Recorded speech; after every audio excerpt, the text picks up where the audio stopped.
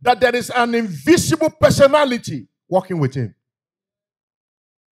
Joshua thought maybe it was just setting up the stone and doing this and that made them to cross the Red Sea.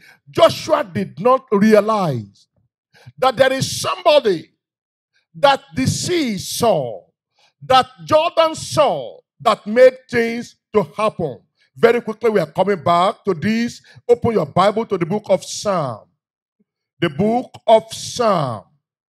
I believe it's 114. Psalm 114. I wait for you to get there. Psalm 114. If you are there, say amen. If you are not yet there, say wait for me. All right, we are waiting. Amen, but hurry up. Because this race must be with speed, with focus and determination. Praise the Lord. Now, if you are there, say amen.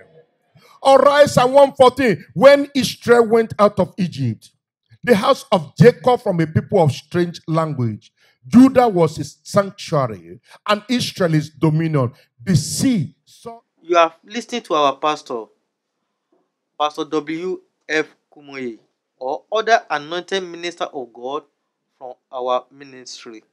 Let the word sink in your heart and they will do you good throughout your whole life. It is our belief by the grace of the Lord that you will come and worship with us at Deeper Life Bible Church, number 4656 Bravo Drive. We have our service every Sunday from 9 a.m. to 11:30, and we have our Bible study on every Monday from 7 to 8:30. As you are doing so, the grace of the Lord will continue to be with you, and you will never be the same. Thank you. God bless you.